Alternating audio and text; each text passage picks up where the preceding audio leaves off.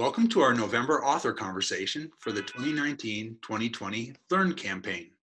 LEARN is our catchy acronym for Literacy, Equity, and Remarkable Notes, a project which convenes and sustains equity conversations in the margins of texts online using the digital annotation tool Hypothesis. I'm Joe Dillon from the Denver Writing Project, and I'm a co-founder of the Marginal Syllabus along with Remi, Kalir. I'll be the host for this conversation. So we've got a great panel here today to discuss this month's reading, which is titled, Whiteness is a White Problem, Whiteness in English Education. It was written by Samuel Jaye Tanner, who's been gracious enough to join us here today. Sam, so we're glad to have Sam, and I'll allow everyone to introduce themselves. So if everyone would please. Yeah, so my name is Sam Tanner. I'm an assistant professor in the PennState system. I'm a former high school English and drama teacher that I'm sure I'll talk about during this conversation today. I taught in the Twin Cities for about 15 years at two different high schools before finishing my PhD at the University of Minnesota. And now I am 5 years deep into a career in higher education, and I've spent the last I guess about 10 years now, really writing seriously about race, about whiteness, about critical whiteness pedagogy. And I'm super excited to talk about the piece that we're here to talk about.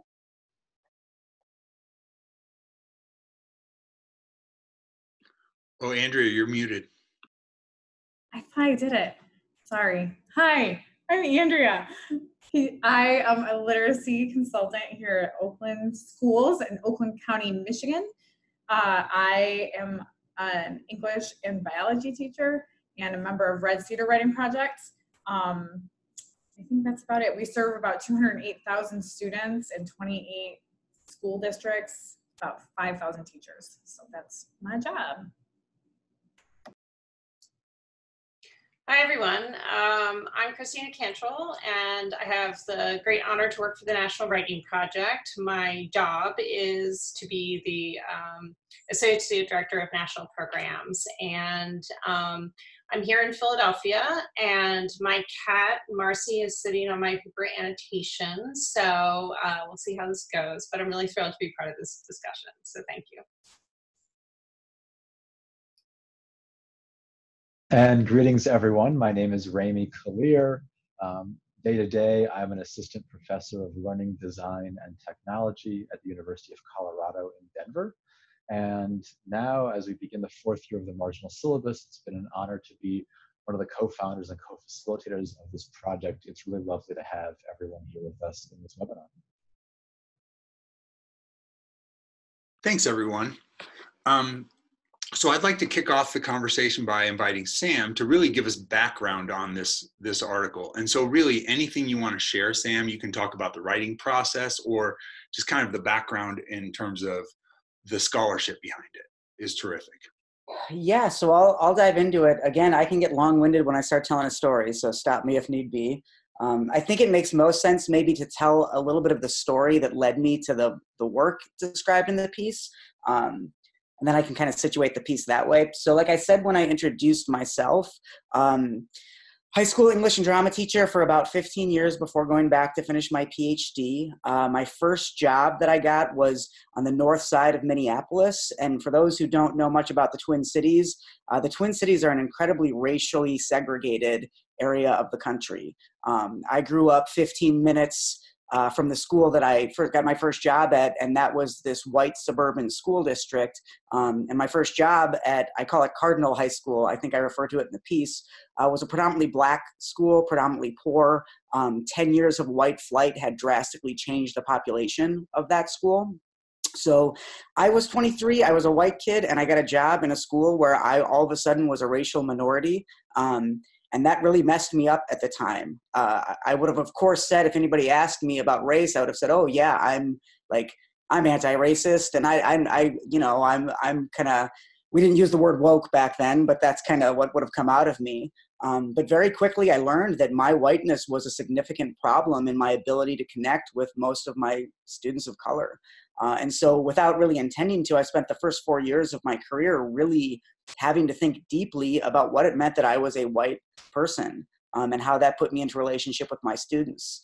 So I got really used to talking very frankly about like whiteness and race. And about 4 years in, I got recruited to lead the theater program at a school across town that was a little more affluent and a little more white. And I took the job, and I may as well have been entering a brand new career in this white school. And all sorts of things happened, some of which I outline in the piece, others of which I've written about extensively now, where like I really struggled to fit into this much whiter school and sort of to be accepted there, mostly with my colleagues and my administration. But one of my great frustrations was just how difficult it was to get white students to talk about race in the ways I'd become accustomed to doing so in my previous job. And I found that to be so deeply frustrating. And I found it was so hard to get white folks to see that like they actually, like race was about them just as much as it was about people of color.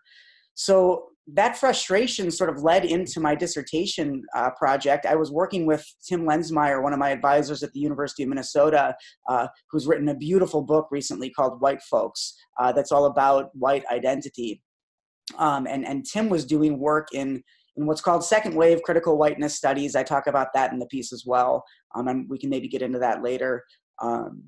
But so essentially I designed some pedagogy to invite the mostly white students in our theater program to investigate whiteness.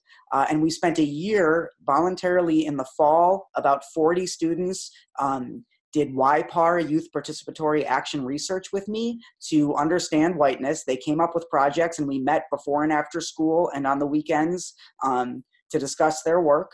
And then in the winter, we used what emerged from their research to create a collaborative play. They ended up writing an 82-page script called Blanchecrest, a collaborative play about whiteness. Blanchecrest is an amalgam of French and German and means white circle. It was 40 kids writing a play together, which was madness, but they ended up creating what I came to argue was really a beautiful expression of this community that was suffering from a virus. The virus made folks go blind. The people who went blind thought that meant they had privilege to rule the town. And sort of eventually we just sort of realized that the virus was their metaphor for white supremacy. And so they created this script, and then in the spring, I directed this as our high school play. About a week before it went up, we got some media attention, and a local radio host actually wanted to get the community to come out and boo at the play or march at the play. My principal wanted to get armed guards for the play. She got so worried about it. If you're familiar with Glenn Beck, who's a conservative pundit, he caught wind of it. He posted a story on a blog about how I was a scruffy little man who was trying to destroy America. I thought that was particularly funny because he had never seen me, but I am pretty scruffy and little, so like he got that part right. So we did this project and had a huge audience turnout. It ended up being a really, I thought, productive, peaceful project. And that ended up becoming my dissertation research. And I realized as I was finished that all I had done was unearth enough material for me to spend the next 20 years of my life thinking about in this work of what it means to engage white folks in serious considerations of their own whiteness, but then anti-racism in a white supremacist context. How do you actually engage white folks in that? And so my recent book is called Whiteness, Pedagogy, and Youth in America. I'm pretty sure is the title that it ended up with. And that sort of just tells the story of this project that I've told you here. And like I said up front, I've spent 5 years now writing really seriously about whiteness. And the piece we're talking about today feels like one of just the major takeaways that I took from all of this work I've just described to you, which is that, I opened the piece with a quote from Richard Wright that just has always stuck with me, right? Somebody asked him in the 50s, like, what do you do with the Negro problem in the United States? And Richard Wright just responds very nonchalantly, well, there is no Negro problem, there is a white problem. Right. And I cite it in the piece as well. But Toni Morrison has this interview with Charlie Rose that I found very early in the work I'm describing to you right now, where you know, Charlie does what a lot of white people do. He turns to a black woman and asks her what he should do about race or racism. And Tony has this beautiful moment where she just looks at him and says, I don't know what you should do about it. And she says something along the lines of, it's my sense that white people have a serious problem. She calls it a neurosis, that it has a deleterious effect on whites. Racism has a deleterious effect on the white psyche. And she says, you stop making this about me. Take me out of this. White people have a problem.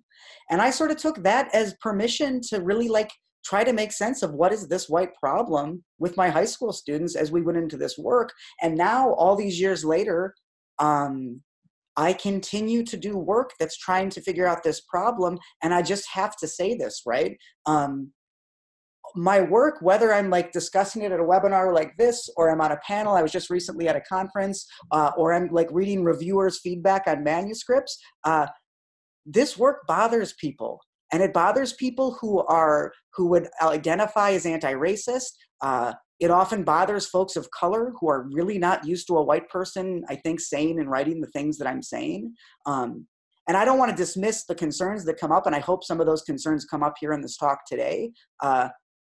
But I guess at the end of the day, it seems to me like I am poking at something that feels important. And when I say I am, there's all sorts of folks around the country doing this work too, who would situate it within second wave critical whiteness. Carlin Borsheim Black has a recent book out that I sort of put in this tradition that's really about letting go of literary whiteness in English education, literacy education.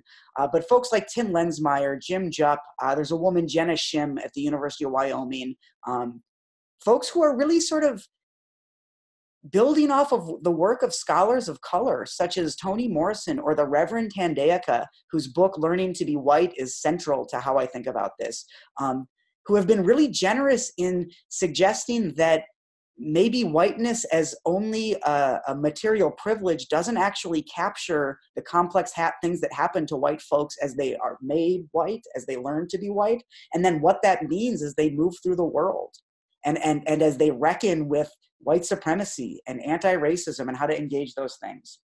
All right, I warned you that I was going to start ranting, and I did. But that's sort of the story of what led me into this piece. And for me, this piece felt like a pretty clear expression of something that I learned in my work over the last 10 years now, I guess.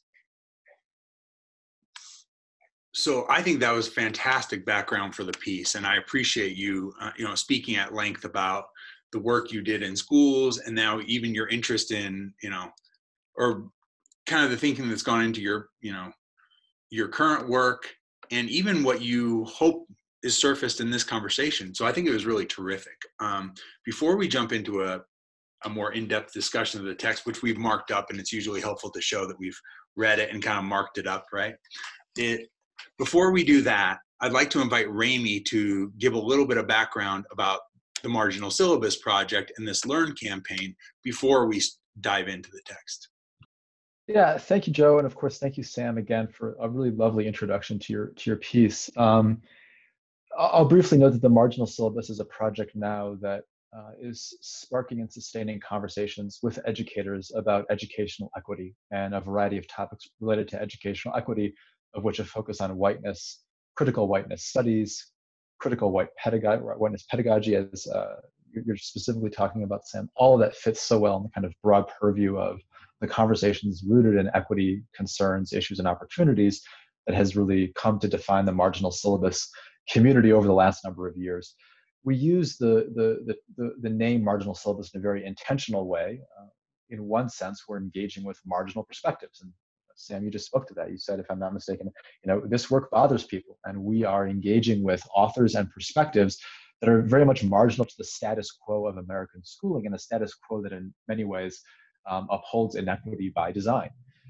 Another sense of marginal that we use is that when the text of Sam's article or any Marginal Syllabus conversation moves into an online or a digital space, we use a collaborative technology called Hypothesis, a free tool to begin having conversations with one another in the margins of an online text. And so we have these marginal conversations about these so-called marginal perspectives and readings. And then, of course, the last piece of this is that we are encouraging educators to take a very alternative approach to their professional learning, one that is interest-driven, one that is open-ended, and one that is, again, very divergent to dominant forms of educator professional learning in at least an American context. I want to specifically mention, of course, that this is the second year now that we've been partnered with the National Council of Teachers of English. We are so fortunate for their support. All of the articles in the first iteration of the Learn syllabus during the 2018-19 academic year came from NCTE publications. And this year, throughout 2019 into 2020, this second iteration of the Learn syllabus will also draw exclusively from NCTE publications, again, of which Sam's article appears in the journal English Education. We are, of course, also quite thankful to the National Writing Project, who has been an advocate for and key supporter of our work for many years now, as well as, again, the nonprofit Hypothesis for their support as well. And the last thing I'll just mention, because, again, the marginal syllabus is not possible without author partnerships. It is authors like Sam who say, yes, not only can you read and discuss my work, you can do so in a public way and in a way that can be annotated. And in that spirit of engaging with authors to have consent to engage in this kind of public discourse, I wanted to make note of something that, Sam, you actually wrote in this article. It really stood out to me because you acknowledge in the end of your article, in your acknowledgement section, two other scholars, Dr. April Baker-Bell and Dr. Lamar Johnson. Dr. Baker-Bell was a partner author in the marginal syllabus during the 2017-2018 marginal syllabus.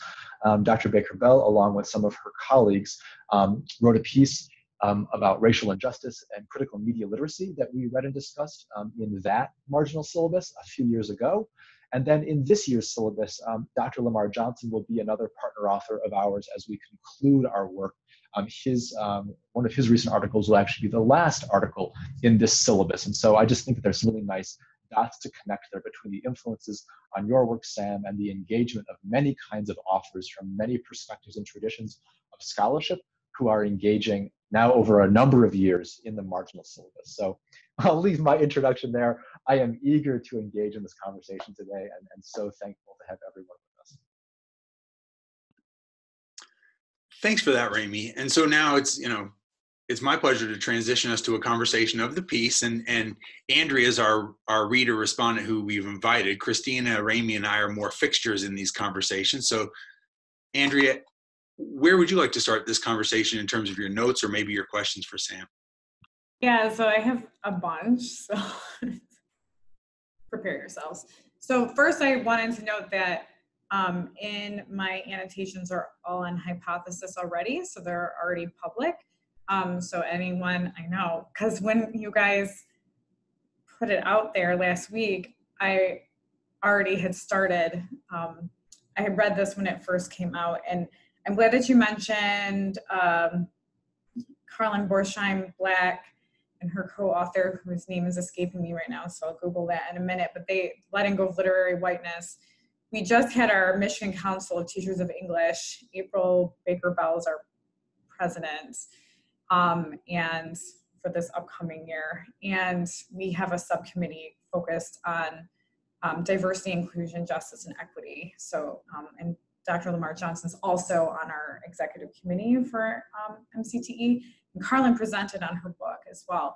So this is like all swirling about. This all happened like last week for me. So that is the context in which I'm annotating. And like one of the first questions that I had was, you mentioned that you felt that white privilege wasn't a useful tool for dismantling white supremacy. And I just wondered if you could talk about that in a little bit more. It sort of alluded to in the piece, but I'm not sure you had enough time to go into it. Yeah, that's a big question. And so I'll kind of think about it with you for a moment.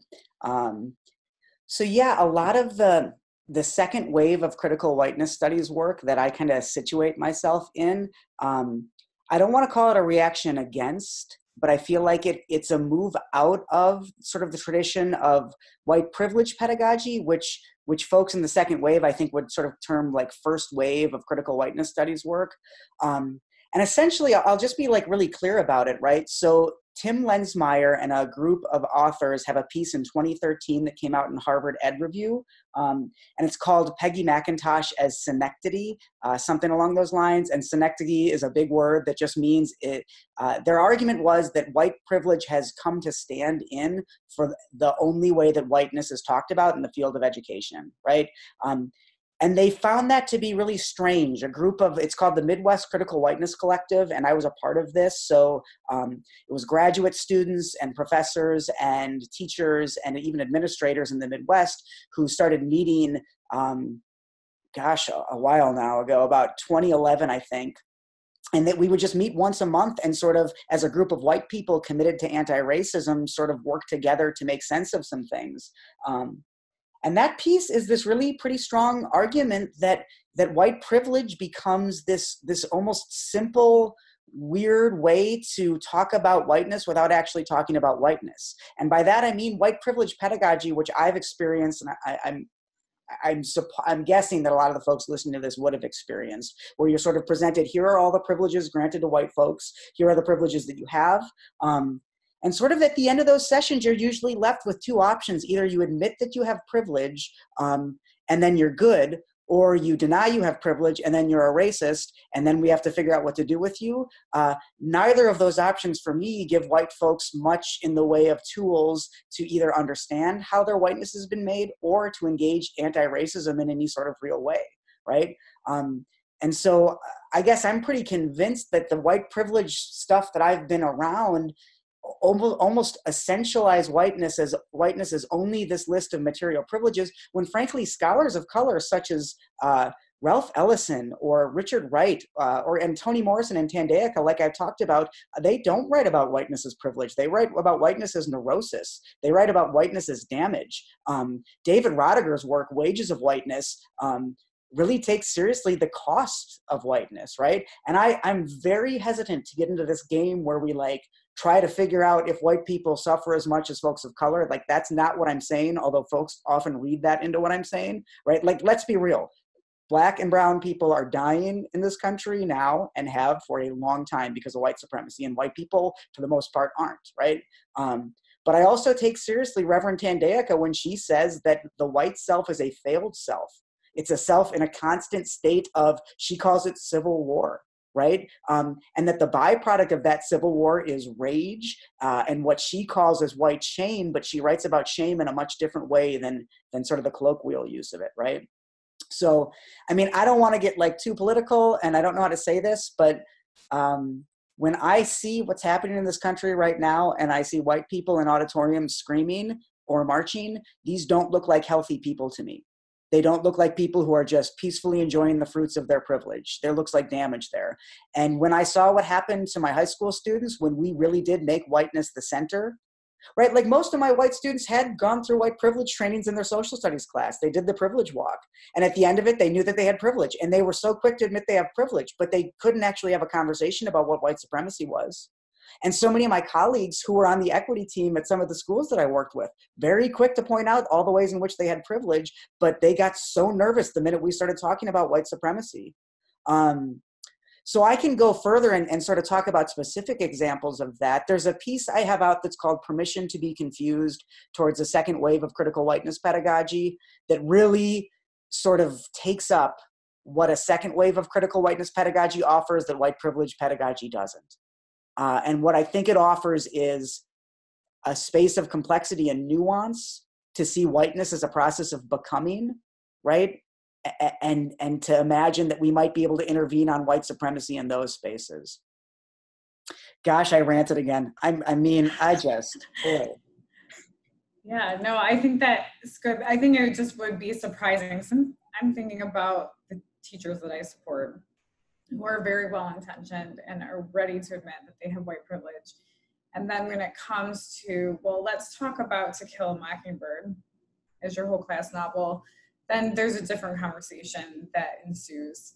And I think in the spirit of your storytelling, I'll also center myself in this conversation a little bit, which is I am white, was raised in another very segregated part of the country. And when I was first teaching, I was teaching in an alternative ed program.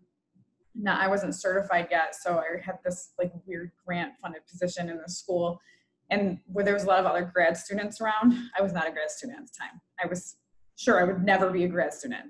I was wrong. But there were a lot of grad students around, and they were doing exactly what you're talking about, which was exploring their whiteness. I didn't have a name for any of this, but it was how I was inducted into my profession.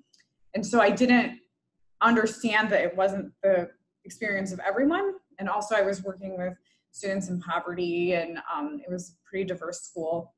After my student teaching, I was hired into a district that I was also the only white person in the room often, and I was teaching African-American lit. So I was teaching Black Boy, and I was teaching Frederick Douglass, and it felt weird to me to enforce wearing their, ID badges as this white person, like to enforce all this compliance. There felt like there was like a lot of what now I would name white supremacist pedagogy, a compliance-focused pedagogy on my students. And I was, in the meantime, talking about my own racism, and that I'm swimming in the same racist soup as everybody. And there are things that I've internalized that I might not even realize. So I was naming that in my classes. Also, again, like, I'm 22 or something. I had no idea that what I was doing was about to like trigger everyone around me. So that was really like how I came into the profession, and, would literally say things like, well, I'm racist, and own that in a way to sort of like destigmatize it. I guess, I don't know what I thought I was doing. I have no names for any of this because I'm not a critical race scholar in any way. It's just where my nose went.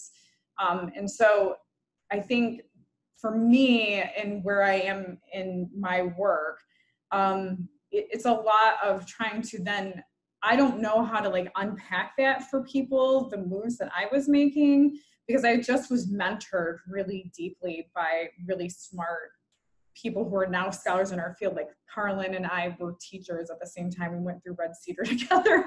So we were having these conversations as young teachers.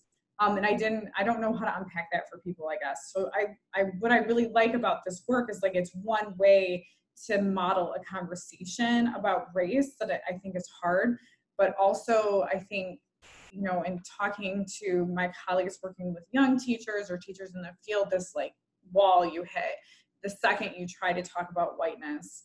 And it also happens, I think, in other identities that are marginalized too, when you're trying to go after equity. We have the same problem with I think it comes up in the text a lot. LGBTQ texts also get challenged all the time. And so like whenever you're dealing with these issues that fight the power, like you just get the wall. So I think any more that unpacking we can do in this conversation about how to help people on that journey. So like, okay, I've accepted that I have privilege. Now, how do I, like, what's next for me? How do I unpack that? Is it through our storytelling? Is it getting like I think it's Robin DiAngelo talks about the white affinity group to talk through these things. And so, I don't know, I would like to hear you talk about that next. Yeah, I've got like a million thoughts in my head, but I swear I'm going to be concise. I want to tell you a quick story, and then I want to talk a little bit about that last part of your question, the storytelling.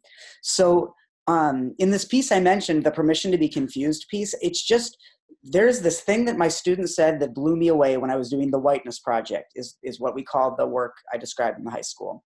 So in the fall, early on, the students met with me on a Sunday. We did 2 workshops. And the first workshop, and I was doing this in a theater program, so they were sort of theater-based workshop, arts-based stuff. But the first workshop was pretty much your straight white privilege workshop, because I basically thought you can't do this without like doing some white privilege stuff, right? So we did this sort of white privilege workshop. We did a little social justice theater with it too. And I had a friend of mine who taught across the cities who really was steeped in white privilege, who came in and did it, right? So the kids did the white privilege workshop, and this girl, this 11th grader who I call Cecilia, she left that workshop and she wrote me an email that night, and she said, Mr. Tanner, I feel really awful about everything and about myself. Like, I just feel gross. And it was this long email about like, that white privilege workshop was just like she left it and she felt awful and she had no idea like what to do, right?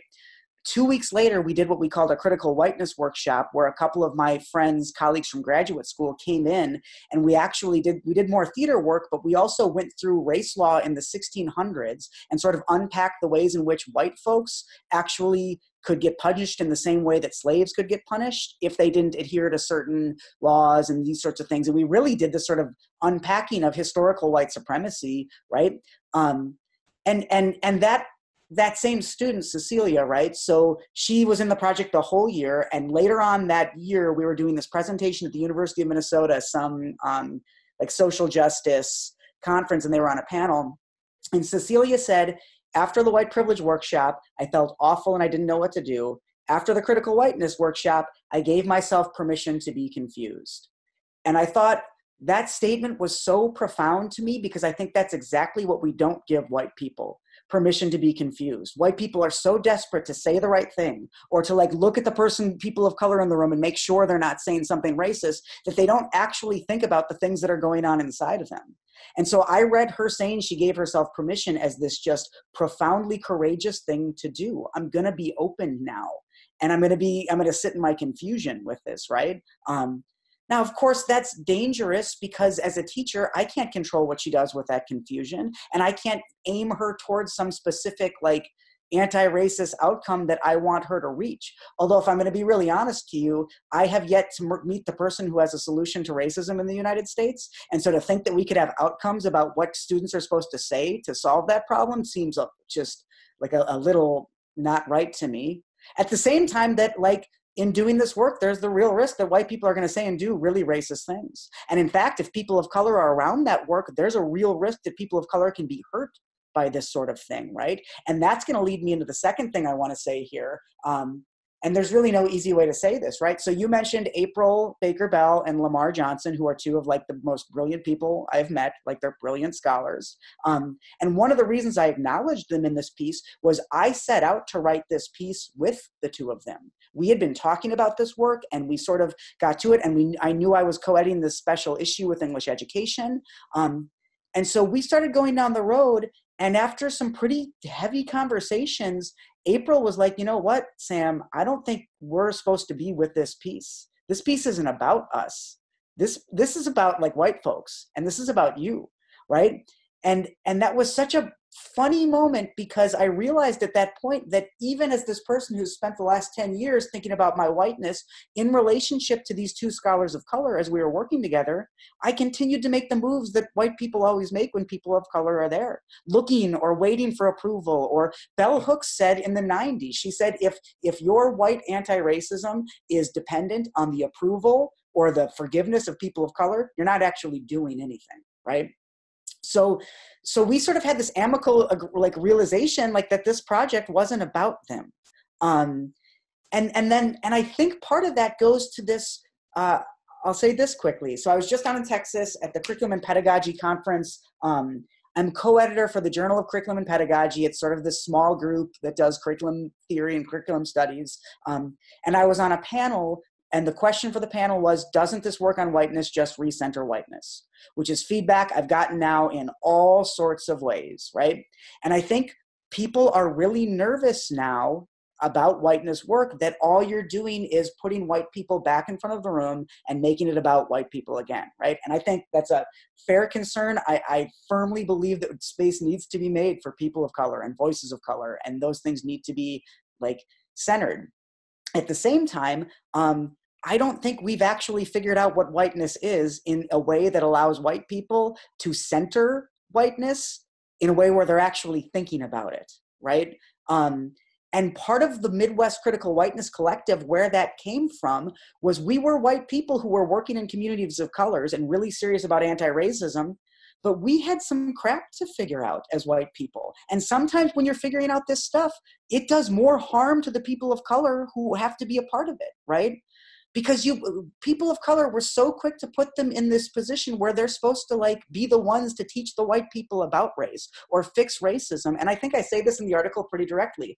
It just couldn't be more offensive to me that folks of color have suffered now for hundreds and hundreds of years at the hands of white supremacy, and now it's their job to teach white people about what Toni Morrison said is a white problem. Like, you think it's that whole like, go get your people comment, right?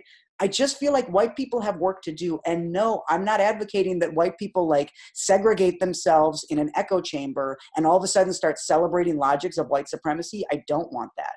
But I think there are engaged, critical white folks who are serious about this work, who would benefit from some work together. And I think back to the Whiteness Project with those high school students, right? There were students of color who were engaged with it and were around it, but it was pretty clear pretty early on that this wasn't about them and that they weren't actually getting stuff out of it. And a lot of what these white people were saying bothered them.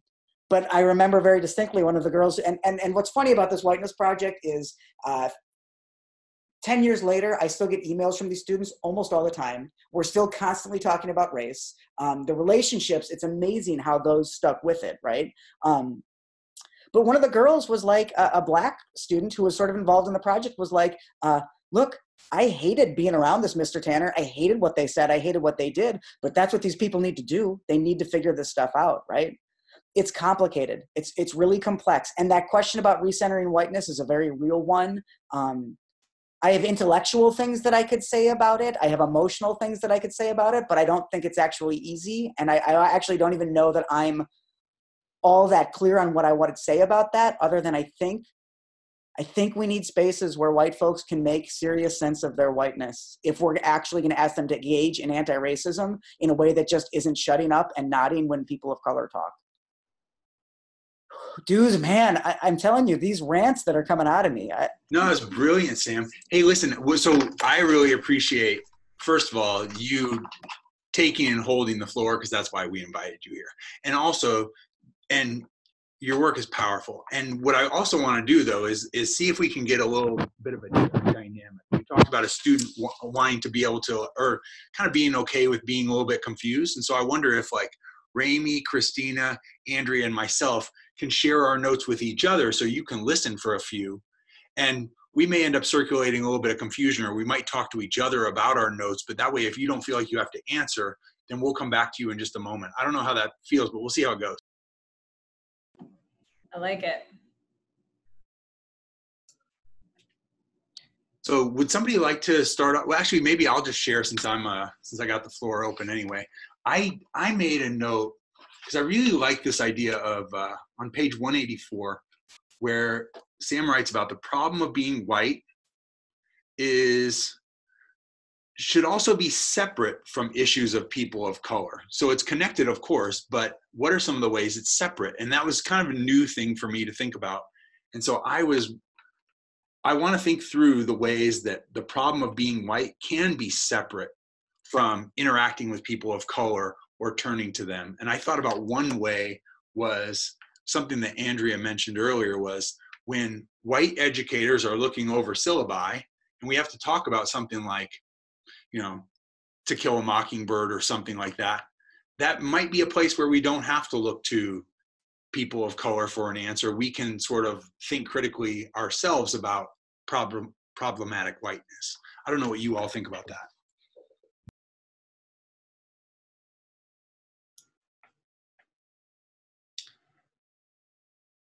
Yeah, I do think that sort of spending time with some of the texts, having shared text to then talk through whiteness through feels like a really helpful place to start. And I actually had a question for Sam that he doesn't have to answer now, but it's like thinking about even sort of Mockingbird's one text, but I was also thinking about young adult texts and theater. He has a theater and a drama background, so I was also thinking and I'm interested in that sort of the stories we tell ourselves, the stories we manufacture around what America is, our history stories, our imaginative stories, our dramas, and looking at sort of the different ways that whiteness manifests itself in a set of texts. I could see that as a really powerful way to do some unpacking and have these sort of shared references to organize around. That's just one thought.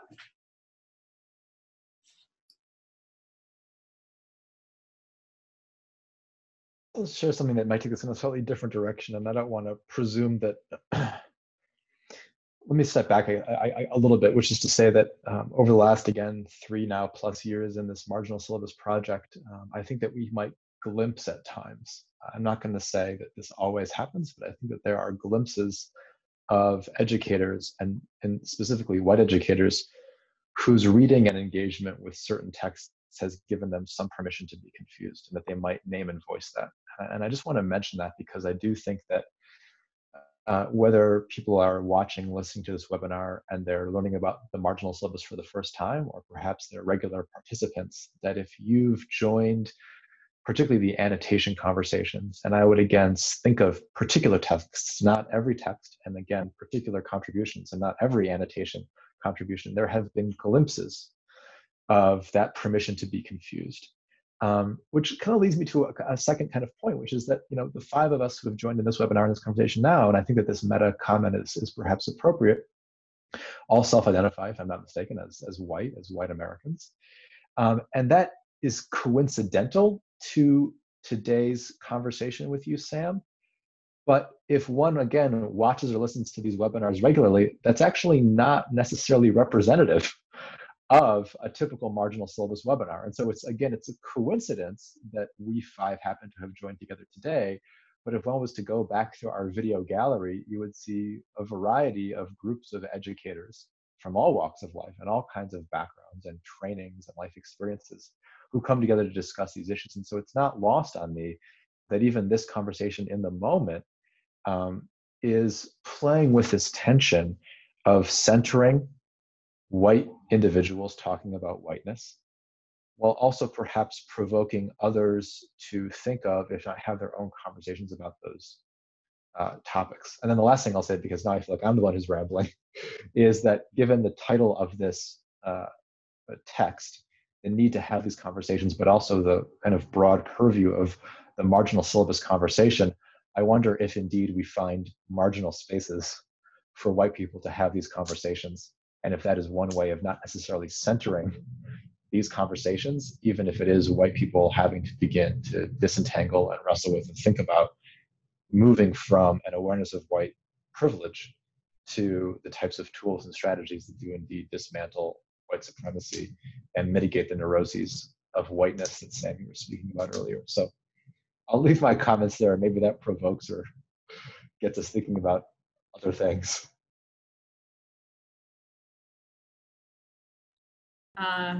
I was just looking over my annotations too, and I was really worrying a little bit about centering whiteness too much, and making sure we're really, I think it is important to grapple with this. And like I said, in my own background, I've had the privilege of being mentored by people who allowed me to have some confusion, and I'm not without confusion now. But I do worry about when I'm facilitating conversations with teachers around issues of diversity and inclusion and justice and equity that touch on race topics. There's, without fail, someone who needs to do this work who sort of, there's like a river of white guilt that gets discharged into the room.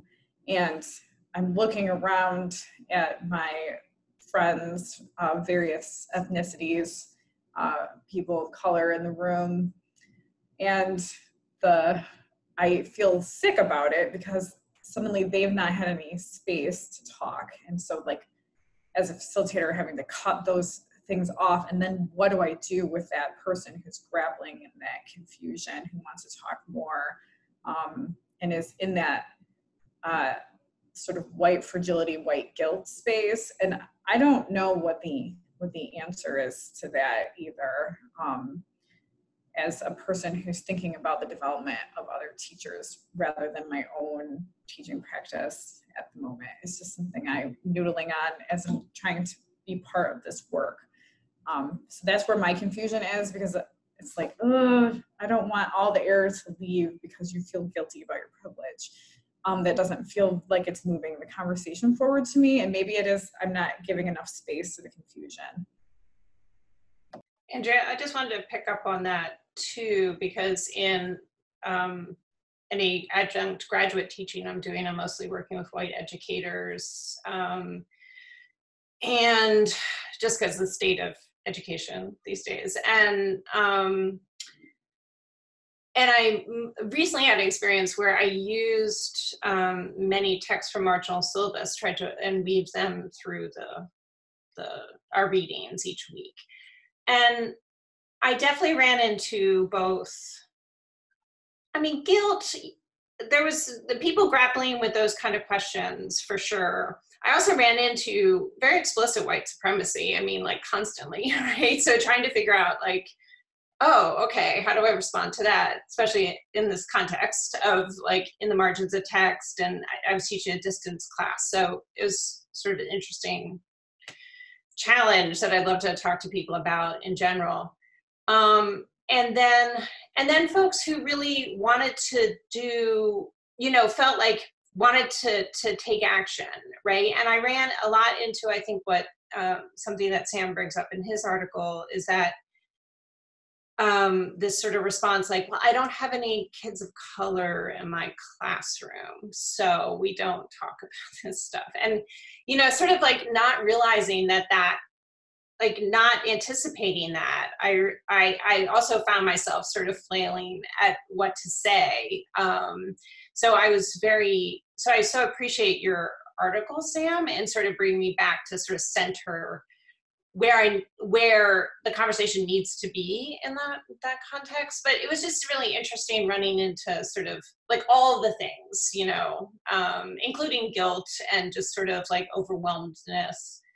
But a lot of people really want to do right and also feel like they can't talk about it unless they have diversity in front of them or don't need to or something, or it doesn't come up. So anyway, I found myself really challenged by that too. I'm so loving listening to this. I was just writing about it this morning. So Toni Morrison's Playing in the Dark book, she talks about the Africanist image, and I actually don't remember if I wrote about this in the paper or not.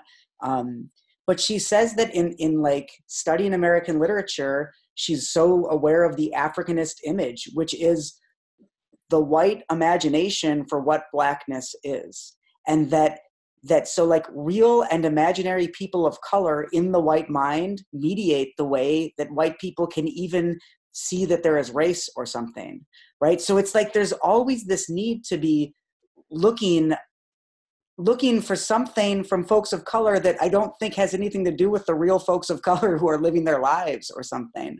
Oh shoot, and I had a really cool, there's a reason I said that, and it was gonna be good, but I was gonna follow it up with, oh yeah. And I get this from the Reverend Tandea's work, Learning to be White. So I have the same thing. I work with a bunch of white pre-service teachers because most teachers in this country right now are white. And one question I ask almost all the time, and I always find a way to do it. Right now I'm doing it when I teach Reader's Workshop to in literacy methods.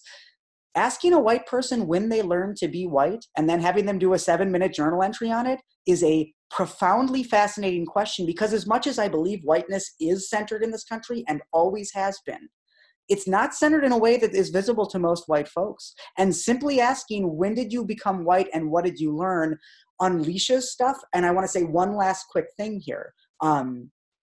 So much of my work is rooted in theater and improv theater, right? And I think race, as much as we can sit and talk about it in these intellectual spaces, it is an embodied thing. It is an emotional thing. And the one thing I love about theater is when you have people up in a circle, or when you have people making scenes together and their bodies are connected, you don't have to talk about race in these overly rational ways that almost sometimes take us away from the deeply felt experience of it. So I know we're sort of short on time, so I just want to say that some of my recent work has been with a colleague, Erin Miller, in the UNC system, and we've been using improv theater in elementary classrooms and high school classrooms as a way to discuss anti-racism with students.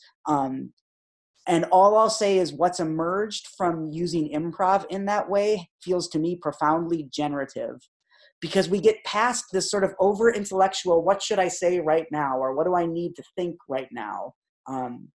but there's so much work to be done. Tim's final word in his book, White Folks, after this beautiful study of whiteness, he just says, white folks have work to do, and it's way past time for us to start.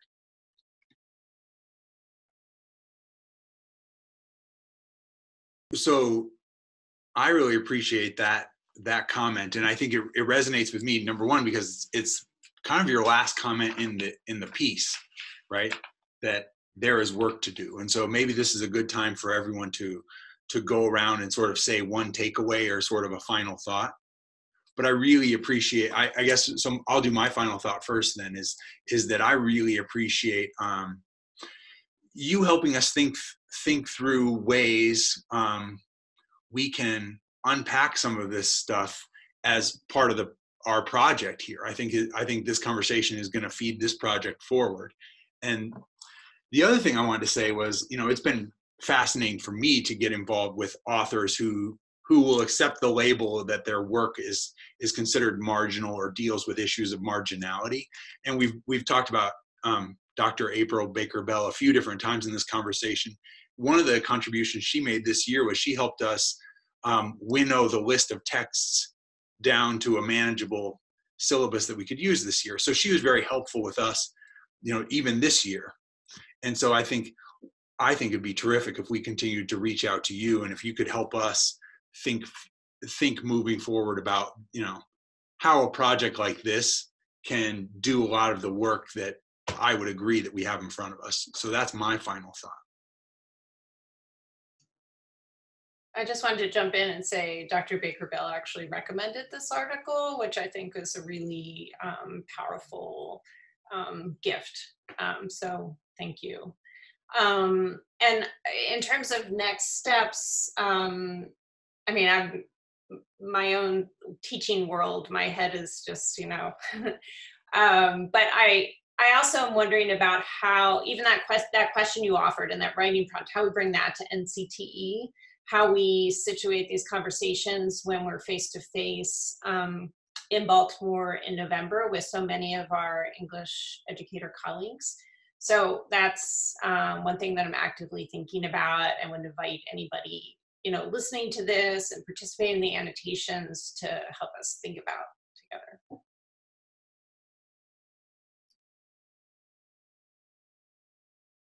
I'll go. So also, so many thoughts in my head. I wrote down like everything that you were mentioning. So I have my own little syllabus to snowball off of this one. And also the letting go of literary whiteness is supposed to be delivered to my house today. They're behind. So I know that that's on my reading list next. I love the question about when did you know you were white? Because I think so often it's like that joke about the fish. It's like, how's the water? And I don't know, we're in water, like we just don't even notice it. And to me, like that's really where my journey began with my students as an educator, is sort of naming, like this is the water in which we all swim in. It might not be as visible to any of us because they were young people. They were 14 and 15 years old. And I love the way that question makes the familiar really strange. We use like a similar question when we're doing LGBTQ stuff too, like when did you know you were straight?